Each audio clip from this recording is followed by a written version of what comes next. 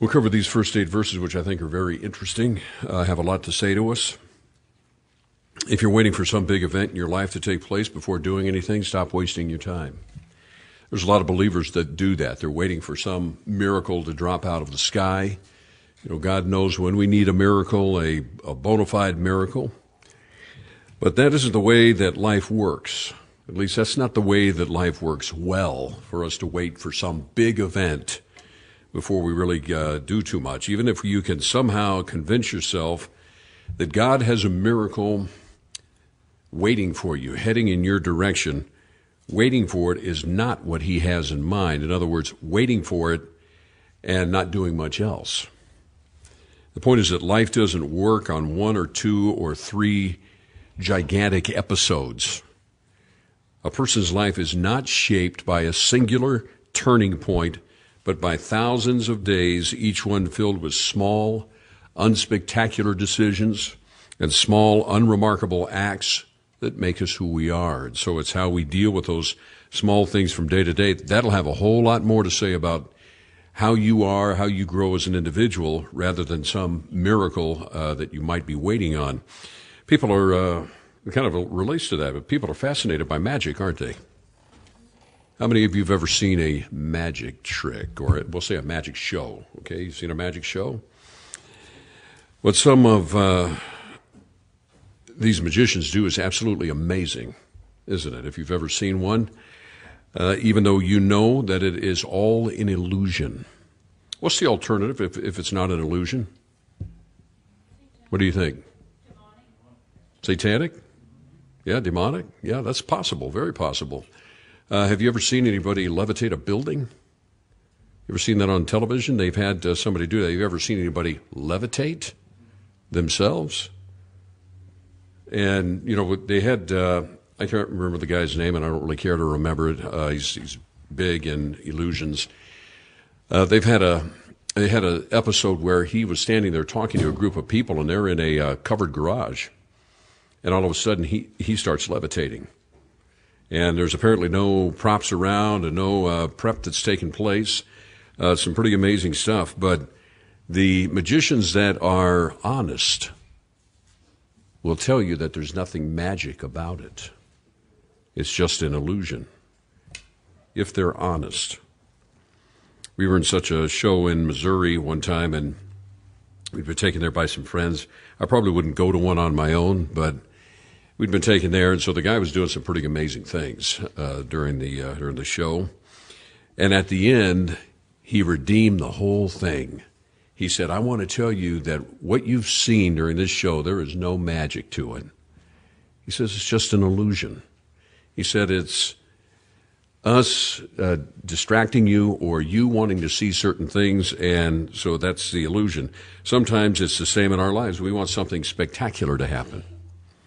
But it is finding the spectacular in the everyday decisions that we make that really does make for a quality life. And you find what God is doing in your life from day to day, moment by moment, hour by hour, the greatest miracle of all. We have to learn to appreciate that. You know, if you learn to appreciate those moment by moment types of miracles, if you will, or God moving in your life will be very rich.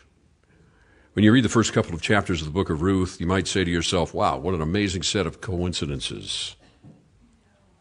But we know better than that, because luck and coincidences are not the provinces of those that follow Christ according to the Word of God. Stop using those terms if you're a believer. Well, I sure was lucky today. Or, oh, hey, what a coincidence.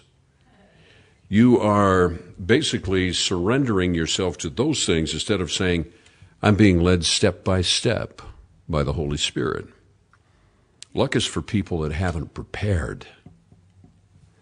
If you prepare for something great moment by moment, you don't need luck. And you don't need coincidence. You don't need those things. That's for unbelievers. Ruth made a series of decisions that set her on the path for something greater. We've read about it through this whole study. The key wasn't that she was looking for something greater. She was simply making the right small decisions. She was doing the right thing, making the right decisions. So step by step, she was moving towards something greater than she could have ever anticipated. And that's kind of where we're at in the story. Most of the world's great achievers would seem like colossal failures if noted in the early going. But they kept going step by step and learning with each decision to go forward. It set them up for the breakthrough that they were looking for, but it happened because they took it step by step, moment by moment. When our family was living in Homer, we attended a non-denominational church. The people there were very friendly, very open to us, but I've got to say I felt like the depth of the teaching just wasn't there. And so I checked out another church in the area that I knew would have a more thorough presentation of God's Word. It was more open to the leading of the Holy Spirit, and that is where we started to attend. And that is also where we answered the call to ministry, was in that church. Step by step, moment by moment, we had positioned ourselves for that to happen, though I've got to admit I probably didn't think of it that way at the time. I just knew that this church isn't really teaching God's Word to the depth that it needs to be taught, and so we sought something else. If things aren't working out for you in one way or another, it may be that you haven't positioned yourself for the greatest opportunities for success. And that's the key. You have to position yourself for that, and how you do that is through preparation, training, constantly staying at work in the kingdom of God. If you're a believer in Jesus Christ, according to the Word of God, and you place yourself in an ungodly setting, you are setting yourself up to fail, or you're setting yourself up to fall. Boaz stations himself in the gate of the city, as these verses depict in chapter 4, because that is where almost everyone passes sooner or later. It is also the place where many of the judicial decisions are made for the city. It's kind of a gathering place for leaders and for different events that would be taking place. We don't know how long he was there, but according to Ruth 4:1, it seems like it wasn't very long. It says there, "Then went Boaz up to the gate and sat him down there, and behold, the kinsman of whom Boaz spake came by, unto whom he said, Ho, such a one." He's just greeting him. He's saying, he's getting his attention. Turn aside, sit down here, and he turned aside and sat down. Boaz shows by doing this that he's a man of action.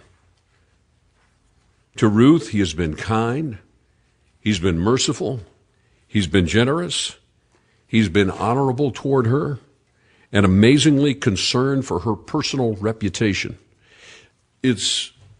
What is today? Valentine's Day, right?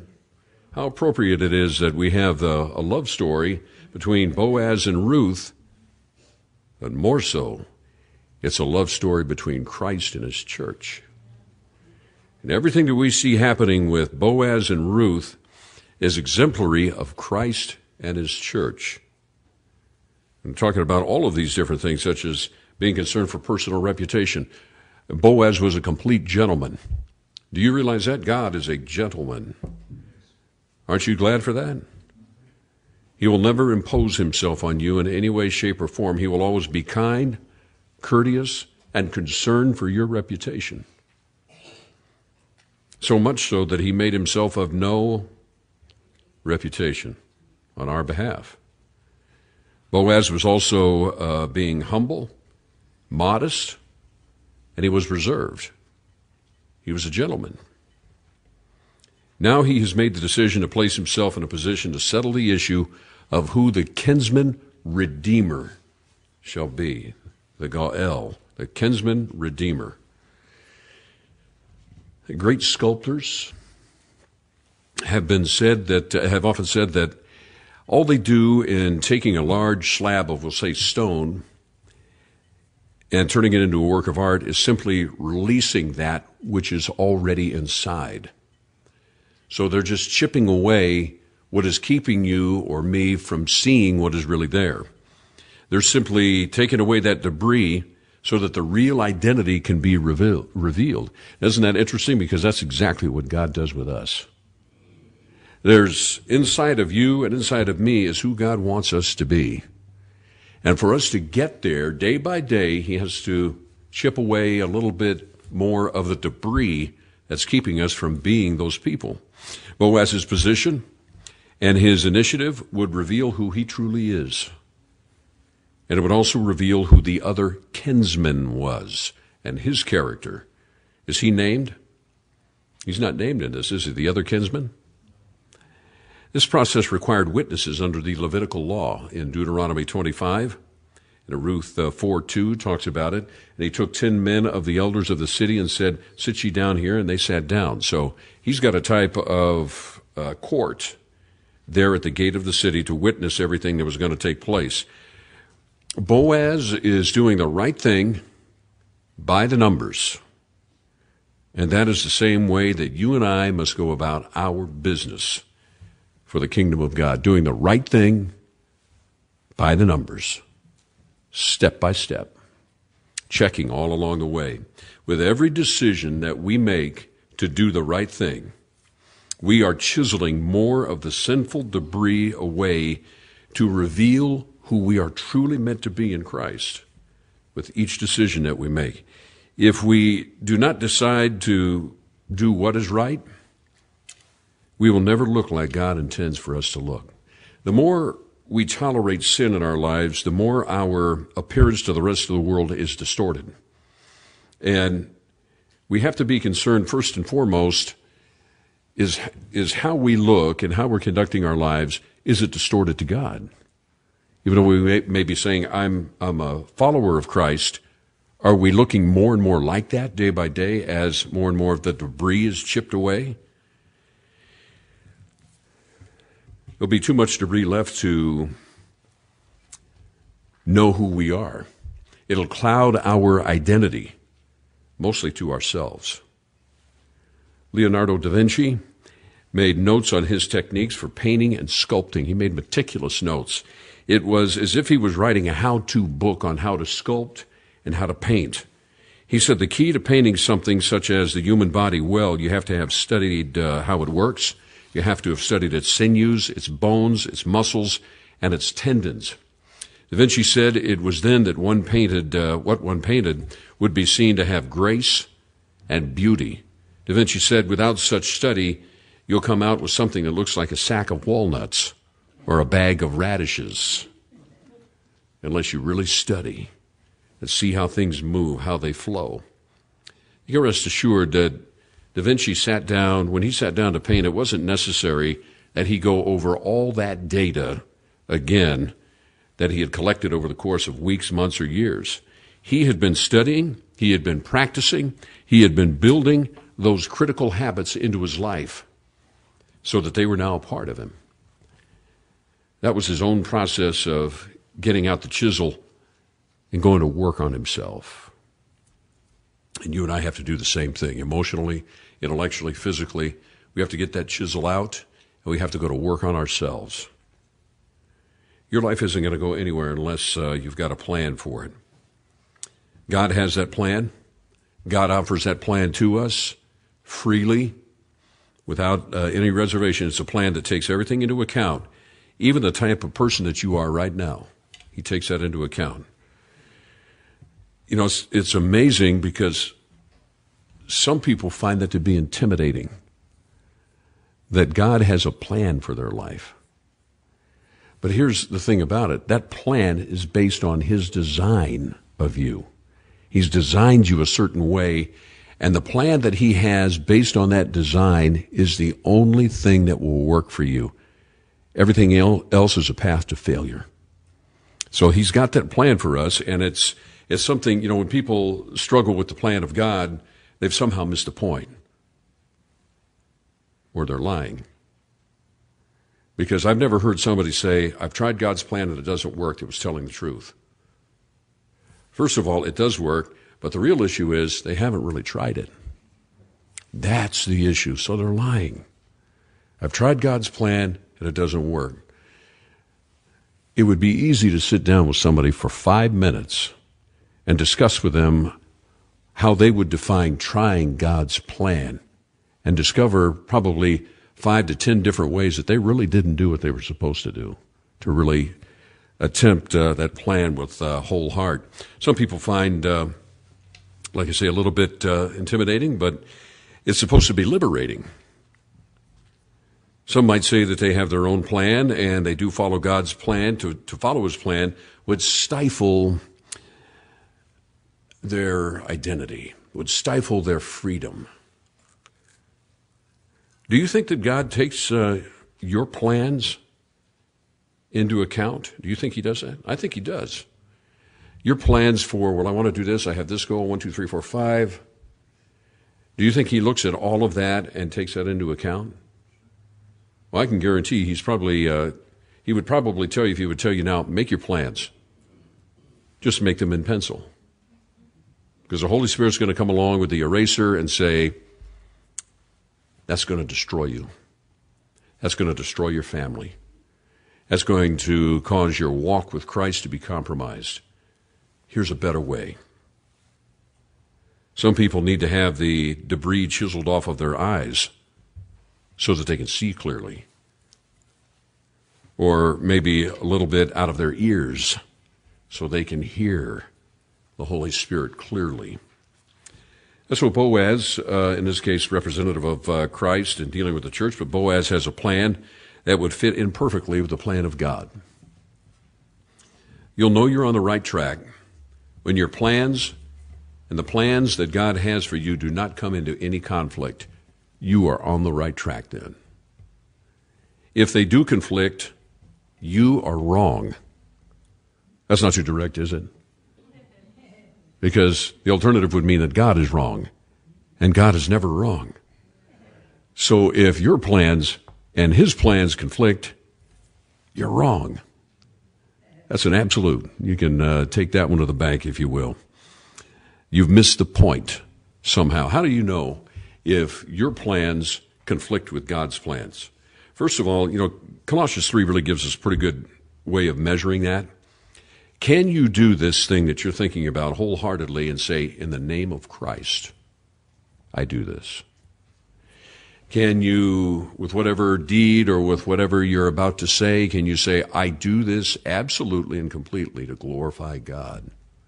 Colossians 3:17, Colossians 3:23.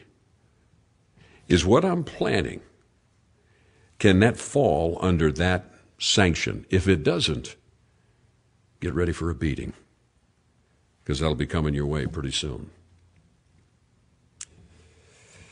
Boaz has some personal goals and plans in mind, but he makes sure that they do not have any way of coming into conflict with the plan of God. How does he do that? He knows what the scriptures say. There's references in Leviticus. There's references in the book of Deuteronomy about what to do in a situation like he has right now, where he wants to be the kinsman redeemer for Naomi and Ruth, and yet there is someone that is closer.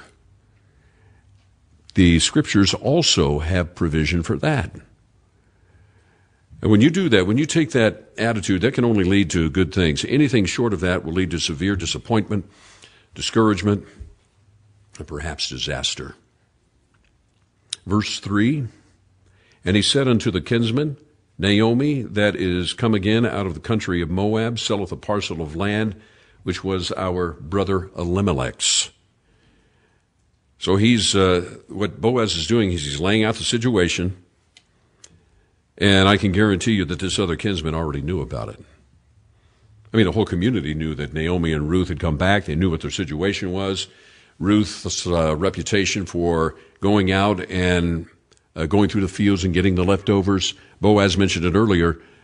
We've heard about you and what you're doing. So undoubtedly, this kinsman knew this. Now, if Boaz is representative of Christ and Ruth is representative of the church, it's probably not too far of a stretch to say the unnamed kinsman is representative of sin or evil or the ungodly. If this kinsman was willing to follow the plan of God, he would have stepped forward prior to this time. But see, this type of situation, as described in Leviticus and Deuteronomy, involved total sacrifice. Absolute sacrifice, nothing held back. And so this kinsman wasn't willing to go that route. This means that Boaz was probably fairly certain that this individual would shirk his responsibility. He didn't know for sure, and the other individual had to voice that before witnesses before Boaz could act on behalf of Naomi and Ruth. And so he needs this to be established before these witnesses. Boaz planned it out well, even though there was nothing deceptive about it, because it followed a biblical prescription in Deuteronomy 25 that everybody there would have been aware of. So he lays it out pretty clearly in these verses 3 and also in 4. I'll read verse 4. And I thought to advertise thee, or to make this known unto thee, saying, buy it before the inhabitants and before the elders of my people. If thou wilt redeem it, redeem it. Remember, he's talking about in verse 3 about a parcel of land. But if thou wilt not redeem it, then tell me that I may know, for there is none to redeem it beside thee, and I am after thee. And he said, I will redeem it. So the kinsman says, I will redeem it. But he's talking about the land. He's talking about the land. So he refers to that land that the kinsman can redeem and should redeem under the law. And so this is what he says in response to what Boaz lays out. He says, I will redeem it. And that might have ended the issue, but Boaz says, whoa, not so fast. That's my paraphrasing. Not so fast. There's more to it than that. What this kinsman was saying, yeah, I want the goods,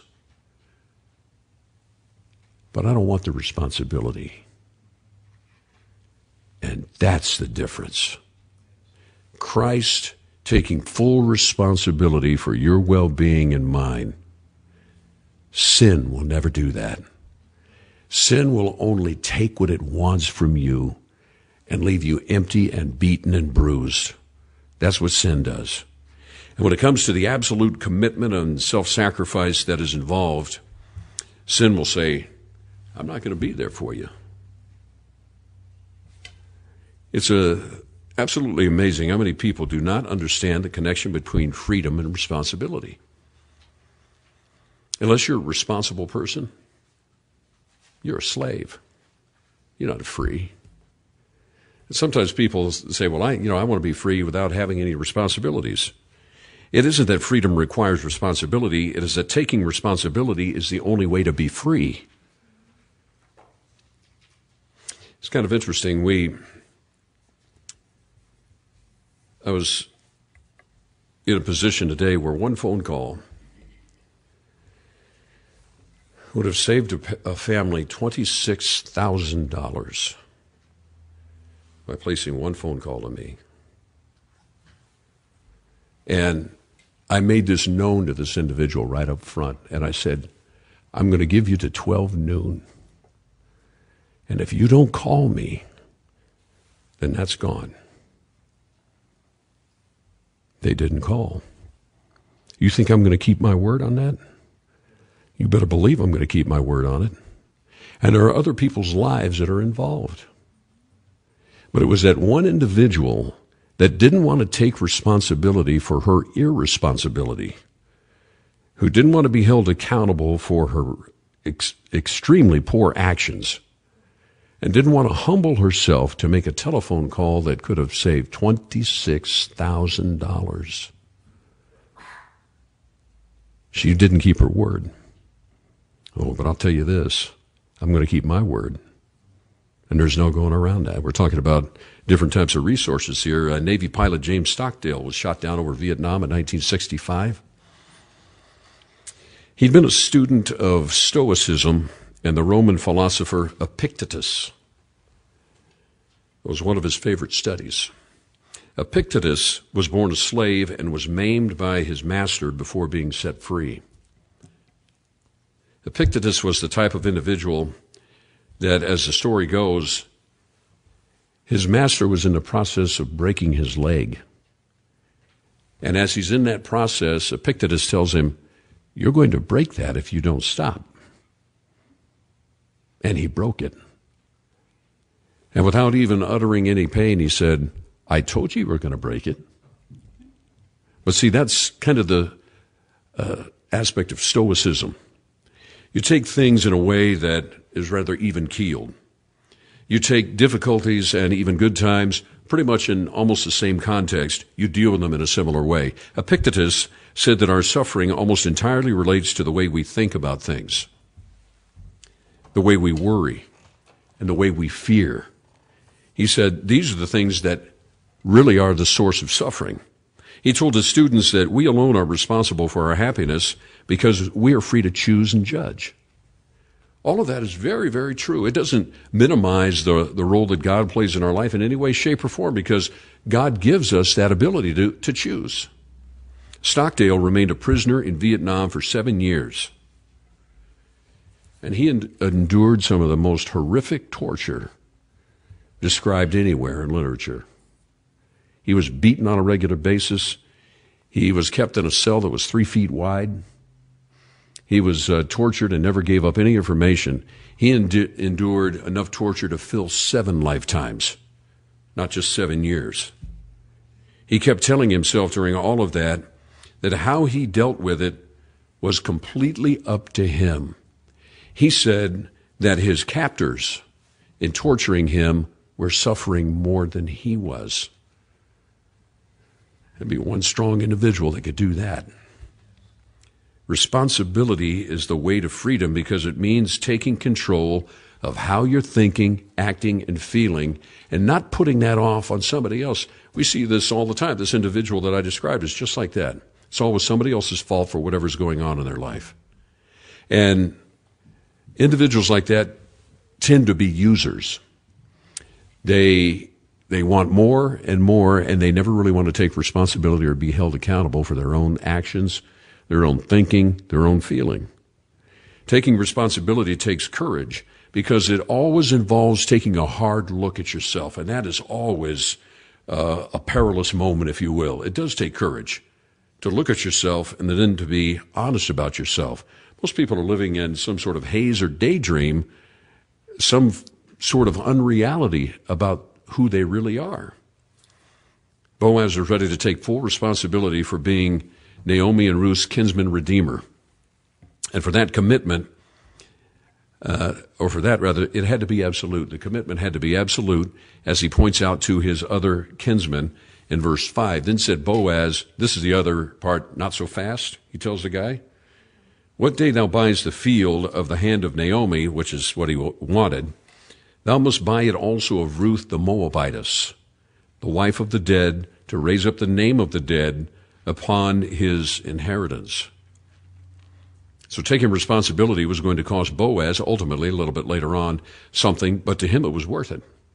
To this other kinsman, his response is, never mind, I won't redeem it.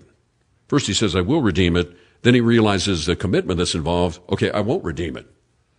So he shirks his responsibility, which he could do under the law. He could do that under the law. So for this other kinsman, it wasn't that he was related. He was. And it wasn't that he didn't have the resources. He did. The problem was that he had is one that many people have. He wasn't willing. You know, each one of us have some sort of relation to Jesus Christ. Each one of us has the mental and emotional resources to make a decision for Christ. The deciding factor is whether you're willing. That's the deciding factor. So once this individual relinquished his responsibilities in front of these witnesses, Boaz makes it clear. He says, I've got the resources. I'm related. And I'm willing. That's Christ. For you and for me. He's willing to do whatever is necessary to fulfill the law and regain that which Naomi and Ruth had actually lost. The other kinsman came up with an excuse for not doing the right thing, as we've looked at. He says in verse 6, and the kinsman said, I cannot redeem it for myself. What's his main concern? Lest I mar mine own inheritance, redeem thou my right to thyself, for I cannot redeem it. He's saying he can't, but that's not really true. He could. He just wasn't willing. We have to be careful with the use of excuses because they are very seductive. It's easy for us to come up with excuses for why we shouldn't do something, for why we weren't somewhere we should have been, or why we were somewhere we shouldn't have been. Excuses are seductive, and really, they're addictive. People often come up with an alibi for not doing what they should be doing. If we go the road of achievement, we will quickly learn that they are not permanent. Go the road of achievement anyway. We have to keep moving forward, and there's a type of proving that takes place every day. You can achieve a lot, but you have to show that it's taken grain in your heart and your mind, taken hold, and it's part of who you are now. And so you keep achieving every day. And it really is, the world is kind of like that. It's almost like, well, yeah, you did that yesterday. What are you going to do for me today? When we have what we think is a valid alibi, we are fixed for life, it seems. We are all prone to do this because excuses are a type of protection measure. That's the way that alibis are. Alibis are somehow reasons for why we didn't do what we were supposed to do. And when we start taking the road of the alibi, the alibis start taking root in our hearts and in our minds, and that becomes who we are. You know, with an alibi, with a lifelong alibi, I'm angry, I'm hurt, I'm bitter, I'm disappointed, I'm discouraged. Those are all cheap alibis for not doing the right thing. When we say, those are my alibis for not doing what I'm supposed to do, that becomes the lifestyle. Excuses require nothing except doing nothing. And they always make more room for more excuses. While responsibility is the true path to freedom, excuses free us from responsibility. And yet they also free us from achievement. They also free us, excuses do, from purpose and progress. You can be quite sure that excuses and excellence never live in the same zone. It just doesn't work that way. Our setting is so exemplary of the way that God presents responsibility to us. We always have another option, because another component of true freedom is the ability to choose, which God gives us, even if it is the wrong thing. That provision was made in the law, as stated in verse 7. I'll tell you what, let's look at that passage in Deuteronomy 25. You might find this amusing, maybe. Deuteronomy 25, verse 7. And if the man like not to take his brother's wife, so we're talking about redeeming that which has been lost, then let his brother's wife go up to the gate unto the elders and say, My husband's brother refuseth to taketh up unto his brother a name in Israel. He will not perform the duty of my husband's brother. So this is kind of where they're at with Boaz and the other kinsmen. Then the elders of the city shall call him and speak unto him, and if he stand to it, such as saying, I will not redeem it, or I can't, or I won't, or I'm not willing, or I don't have the resources, or it was more usually, I'm not willing. But if he stands to it and says, I like not to take her or to redeem, then shall his brother's wife come unto him in the presence of the elders and loose his shoe from off his foot and spit in his face, and shall answer and say, So shall it be done unto that man that will not build up his brother's house. And his name shall be called in Israel the house of him that is footloose and fancy free. Well, it doesn't say that exactly. The house of him that hath his shoe loosed. All right? So there it says that the kinsman that failed to or refused to meet his obligation would face this situation, have his shoe loosed and be spit in the face, and that is where, like I say, we derive that phrase that I use, footloose and fancy free.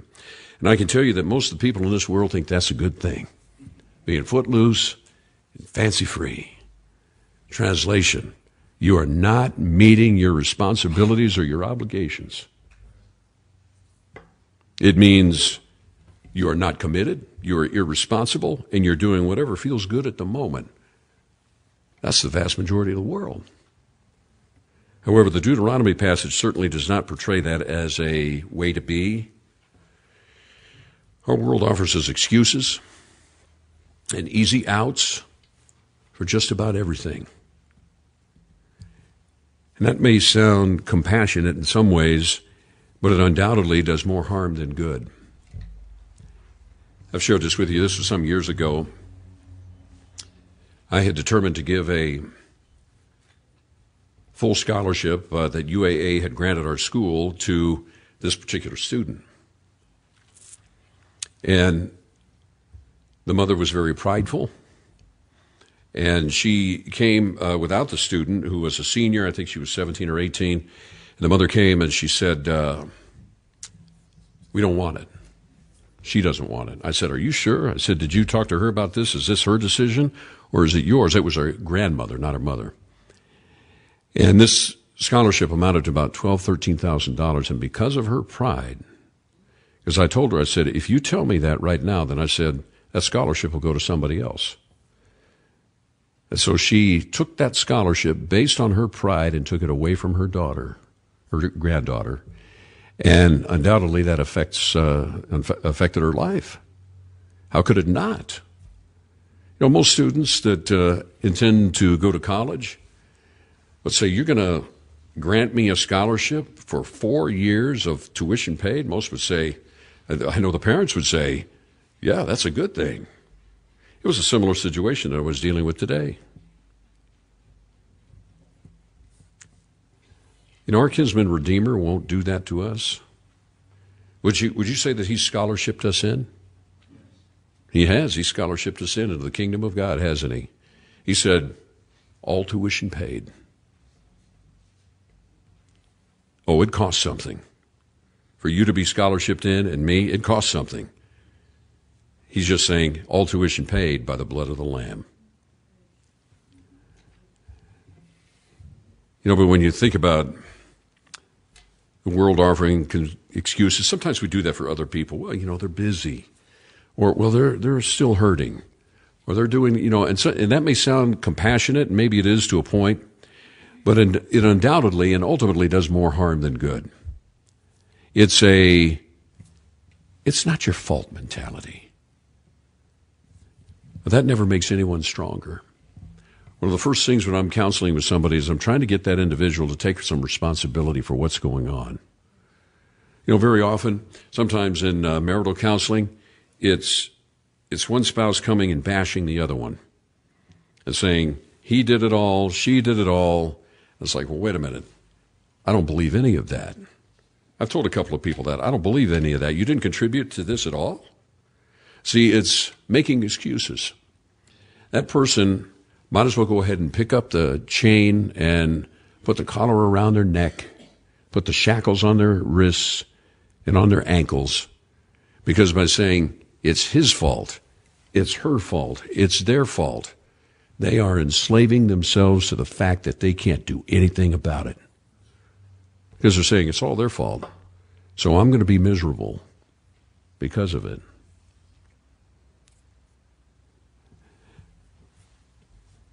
It may not be your fault in one sense, but how you deal with whatever has happened is your responsibility. Boaz, like our kinsman Redeemer, never shirked an ounce of responsibility, and because of it, we have come to have personal knowledge of what the word redemption means. Redemption.